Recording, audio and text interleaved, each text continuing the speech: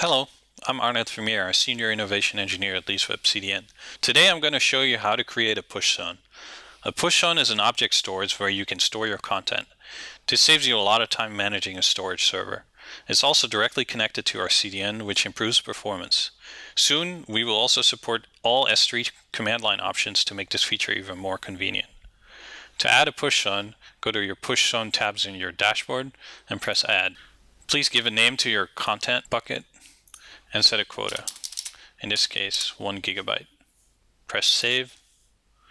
This will show your password only once, so store it. Go back to your push zones, go back to your overview. This will show you the origin domain that you can use to configure your pull zone and the FTP server to where you could connect. All this functionality is also available via our API. If you need any more help, you can find the documentation on our help page. Thank you for watching.